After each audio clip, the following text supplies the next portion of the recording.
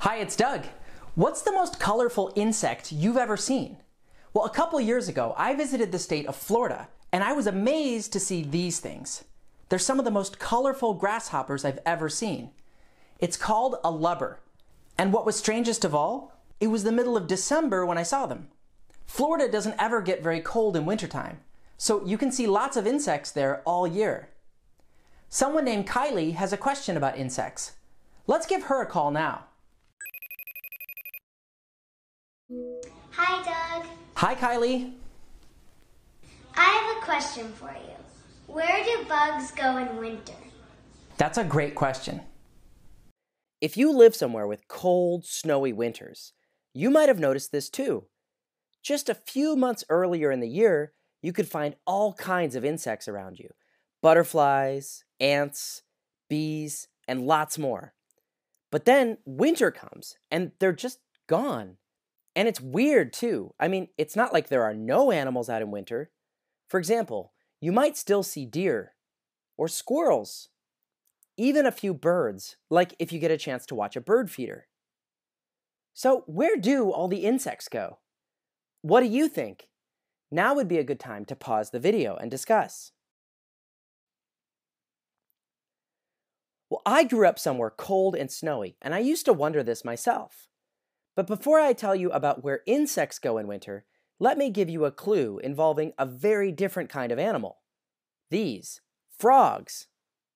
You see, I'm kind of obsessed with frogs, and one of my favorite places to visit when I was younger was this pond that was near where I lived. I'd look for frogs there. I actually got to be pretty good at catching the frogs, showing them to my friends and family, and then releasing them again into the pond. But every winter, the pond would freeze over, and the frogs would disappear. It wasn't just the frogs either. I started to notice there'd never be any turtles in winter, and never any snakes too. It was kind of sad for me, actually. I missed seeing all these creatures I would find in the summer. One winter, while walking around the edge of the frozen pond, I was bored. I saw this rotten log sitting there, nothing too unusual. But since I was bored, I decided to flip it over. As I flipped it over, I was totally shocked by what I saw. There, under the log, nestled into the freezing cold mud, was this frog in the middle of winter. It was just laying there, barely moving. Whoa, wait a second. The frogs were there the whole time? That's when I learned that frogs do something kind of like hibernation. They go into a long sleep in winter, burying themselves in the mud when it first starts to get cold in the fall. I'd heard of hibernation before, but thought it was something that only bears did. And it turns out it's not just frogs and bears, but turtles do this as well. And snakes.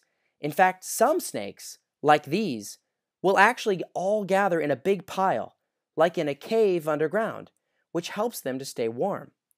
Oh yeah, I never thought about where the snakes went. So now, what about insects? Could it be that they hibernate during the winter too?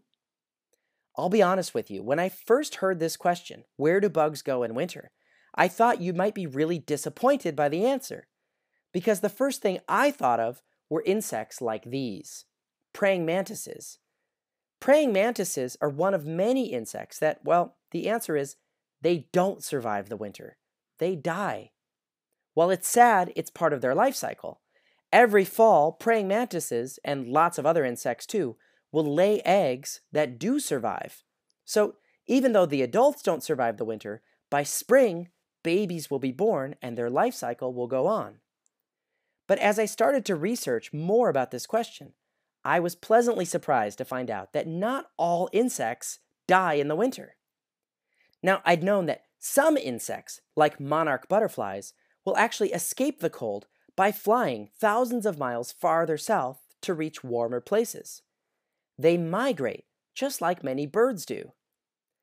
But what about hibernation? Are there any insects that can do something similar to what frogs, turtles, and bears do, where they stay alive all winter but just aren't very active? In fact, there are. Like these, ladybugs are a good example. And just like the snakes you saw earlier, ladybugs will often gather together in a big pile in a warm place. Sometimes they even try to stay warm by sneaking their way into people's houses. If you live somewhere cold in winter, you might be able to notice ladybugs doing this too.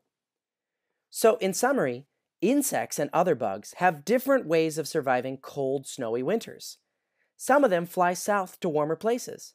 Others die but lay eggs. And still others are able to survive all winter. They do something similar to hibernation. That's all for this week's question. Thanks, Kylie, for asking it. Now, for the next episode, I reached into my question jar and chose 3 questions submitted to me that I'm thinking about answering. When this video is done playing, you'll get to vote on one. You can choose from: why do people throw confetti? Who invented the alphabet? Or how is glass made? So submit your vote when the video is over. I want to hear from all of you watching.